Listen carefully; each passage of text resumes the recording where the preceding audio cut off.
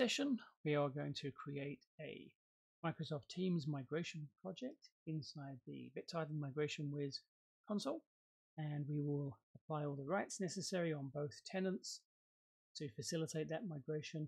And I'm going to take you through the entire process end to end and what we need to do to have a working Teams project.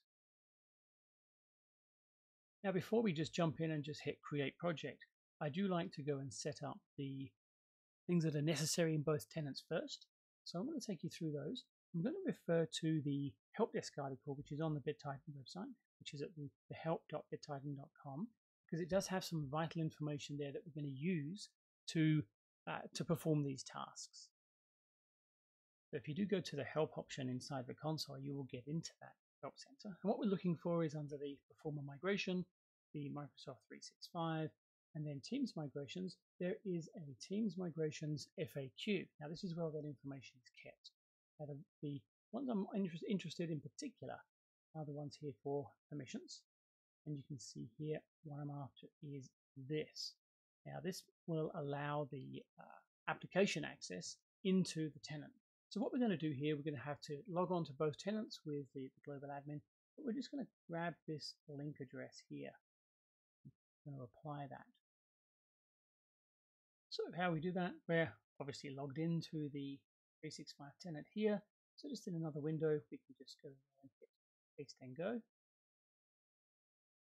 which will then ask us to accept these permissions. And you can see Teams full control, and it wants to be able to do this block of tasks, which we will say accept. And that will drop us back to the BitTitan front homepage. Now, we can check whether that's done or not. Let's close that out.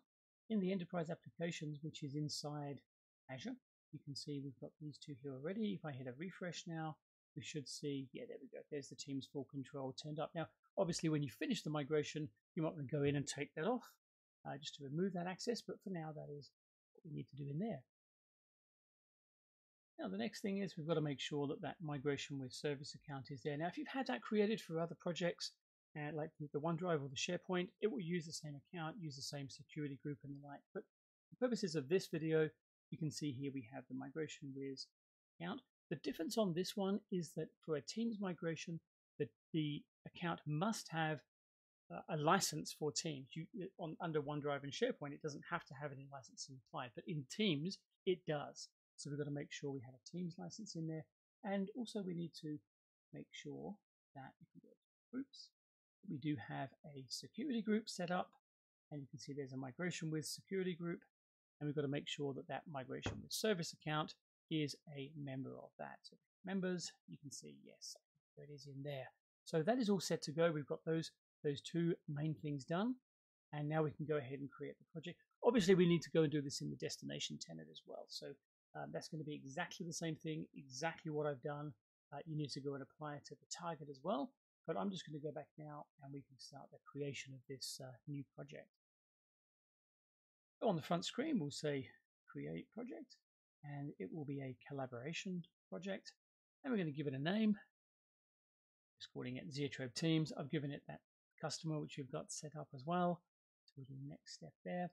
And now we need to set up the source and the destination endpoint. So I'm going to say new on this one, and we'll just call this one Zoetrope M365 Teams. It is a Teams source. Then we need to give it the credentials of our service account. That's where there. Add that. And next step will be the destination. So we'll do the same thing. Very, very similar. Like so, we'll tell it Teams as a destination, and we can say, yes, we want to do one with the document versions and metadata, and we'll give it that service account that exists on the other side. Like so, and we are going to use the Microsoft provided Azure storage. As you can see, it's not recommended for anything over 5 gig. For this demonstration, obviously, we've got a small amount of data, but you can set up the custom Azure storage, and then you give it the account name and the access key here. So if you need to do that, you can apply those items there. But here we just hit add and go and look at the summary. Now, we don't need to do anything in the advanced options. We don't need to tell it anything like I say we did on the OneDrive and SharePoint, Teams doesn't require that. We just go straight into the Save Project here, and we are presented with the screen, which I'm sure we're all familiar with, where we can add the items for this project. And one of the nice things here is we can do the Autodiscover for Teams as well. We'll kick that off and say Start. Now this is the first check, really, that we've got everything bound together and set up properly with that service account and with those rights that are in there. And this will just go and discover what teams that we have. So that took a few minutes to do, but you can see it's discovered one item. It's a small tenant. We've only got one team in there, but the fact that it's come up and said everything is looking good and it's discovered one item is obviously a good thing. So I'm going to hit import items here, and you can see it's just one team called distribution. So that is now ready to go ahead and do this credential check. So the next check we want to do is to make sure that it can see the destination correctly as well, and everything, like I said before, everything's bound together nicely, and we are really good for this migration. Just to make sure we've got those application rights done on both sides, we have that Migration Wiz service account set up with all the right licenses for it, and it has the membership of the group as well. If that's all in place, this one should work. So we're going to hit the tick box there. We'll start, and we'll just do a straight verify credentials, same as we do on most other projects. So we'll submit that and come back in a few minutes and refresh and see how that's got on. So a few minutes later, and we hit the refresh, you can see it's completed verification. So that's really everything we need to do to set up for the Teams thing. I want to take this session a little bit further and just show you how we might kick off a migration, what we need to do there, but also I want to talk a little bit about user mapping as well, because that does come up quite a lot in conversations that I have about how the user mapping really does work. And there are some tools in the background to make that a bit easier for you on this Migration Wiz console. So the first thing to talk about really is we have these two team names, distribution, and it will end up being called distribution on the target side. But what if you want to call it something else? It might be a name conflict you've got already and you just want to call it something completely different. Well, we can. We just hit, before we do the migration, obviously, we hit the pencil here, and we might want to just call that distribution team. We can't put any spaces in, so remember that. But it's just distribution team there, and we'll save that item, and that will take effect. So when we do the migration, it will create the different name for us. Now, when we kick off a migration, what we're going to do is we'll hit the toggle button here, and we say start and do a full migration. Now, we've got some options in here, because what I want to show you is there's some steps that we need to go through to make this work. We need to do it in various passes. So the first pass we're going to do really is this one here, setting up teams creation. I mean, the console does tell you really what you should be doing, but I want to just reiterate where that is. So you can see setting up teams creation. We call this the scaffolding pass, and it will just build the team and put the framework around it so it will exist in the target tenant. Now, once we've done that, we will go across then and do the migration of data. But I'm just going to run this setup for Teams now and actually start that migration and kick that off so we can get into the next items and show you those as well. Now, while that's doing that, I do want to come back to the talking about the users. Now, you'll notice in the migration and all the way through this, it hasn't talked at all about the users and the user mapping and really what goes on there. Because you may have situations in Teams where you might have Robert Smith on one side and he wants to be called Bob Smith on the other. Now, the way the migration works is it would take everybody that's a member of the distribution team, take the prefix of their UPN. So in this case, it might be, let's say Bob Smith, and he wants to be, let's suppose he's going to be Robert Smith on the other side. It's going to create Bob Smith, but it's not going to find Bob Smith on the target tenant. So he's not going to become a member. So we need a way that we can do that. So if I go back to that help desk article, have a look here. And if you scroll down the article, you'll find this part, which says, how to apply user mapping for a large number of users. Now, I'm not going to actually go through and do this, but I wanted to point this out because it's a very useful thing to have. What you need to have is the BitTitan SDK, which you'll download and install there. And there's a script at the bottom of this article, which, as it says there, is Teams user mapping.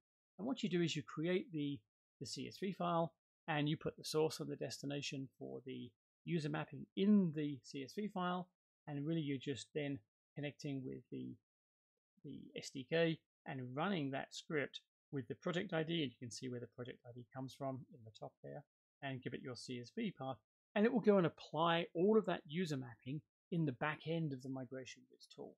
And then, of course, you just run the migration as you would like to.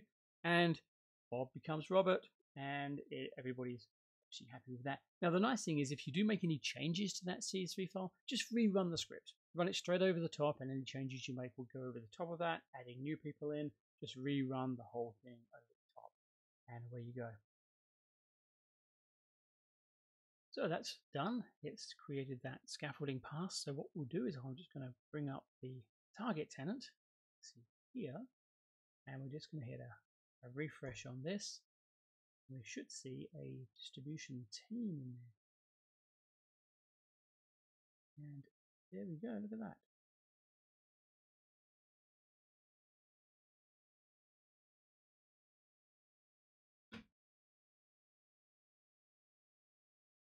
And what you may be surprised to see is the fact that it's still called distribution as a title, but it's actually the distribution team down here is what we've changed. That is the actual architecture of the team is based on the UPN, which is here. So that's really what that renaming does. So if you do need to change the name, by all means, just go ahead and we can actually just change it in here. There's a space. Now you remember I didn't put a space in the team rename, and that's because the rename is this part here. So we can just go and apply that if we wanted to, and that is all good. But now what I want to do is just drop it away again, and we're going to go ahead and do the migration of data between them. So we'll just click on it again and hit start for the full migration, and you can see that we are now do migrate data.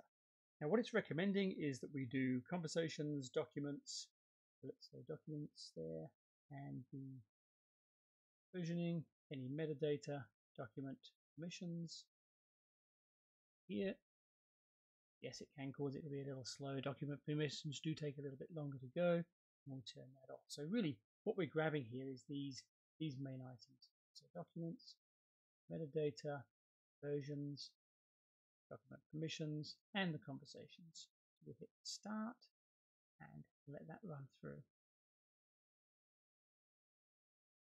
Now for testing purposes, I'm keeping an eye on how this is going on both the source and the target. So let me show you what that's being submitted. This is logged in as John Smith on the Zoetrope side, so we can see what his team look like. So you can see he's got just a very small team. He's got a channel there with just 2 messages, and he's got 1 file in there. It is obviously very, very small, but what I'm expecting to see is obviously this data to come over into the target. Now, at the moment, we haven't applied any memberships. So if we look at his account on this side over here, you'll see he's actually just a member of one team. He's not a member of distribution yet, and he can't see anything. So this is his account inside the target tenant, and there is not much happening as we would expect until the point where that membership comes through and everything should come to life. So we'll keep an eye on that, and we'll show you when that goes through. Alrighty, so that pass is completed. Now if we go and click in any of these items here, you can see what it's done. If you're inquisitive about exactly how much data it's moved and what it's done in certain areas, this is going to give you a good synopsis of what is going on. See, not much in that channel as we know, but you can see how that might be helpful. So let's just go back up here, and we're going to do a final pass now, which is going to start adding people into the team. Now this is the one you might want to schedule for later.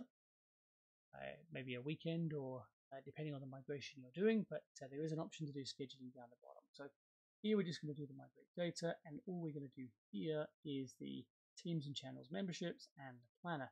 Now that scheduling is actually down here a little bit. We can say if we want to schedule it for a particular time, we can certainly do that. But in this case, we're just going to do these 2 and kick that off and come back and see what that looks like shortly. And there we go, we have that final pass completed. So we once again have a quick look in here, and you can see we've got ticks and really no errors across the whole migration, which is good to see. What I will do is just drag through that destination logon, and you can see, yep, now John Smith is now a member of the distribution team in general, and you can see there's some messages from the previous tenant. It does flag them, they are from the previous tenant, but they're still usable. You can still reply them, what have you here. And in the files and other tabs, there's the file that's come across too. So I would put that migration down to being successful, and we are completed. So a quick recap on this session. What we had to do was set up the application permissions, which we grabbed that control from that help center, applied those permissions to both tenants.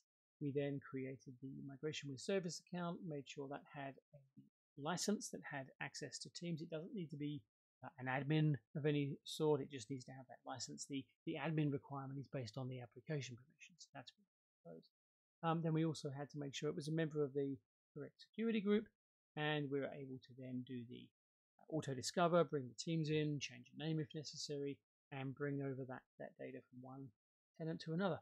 And also the mapping of the users. If they needed to be changed, there's the script on that. Let me show you where that script is in the help desk article too. So as I said, it talks about it in that article, which you saw, but it's actually right down, oh, excuse me, making everyone's eyes go funny. But if you go right down the bottom, there it is. It is the example CSV, and then the other PowerShell scripts which you would need to perform those tasks. So with all that, thank you for watching. Hope that was helpful, and we will talk to you again soon.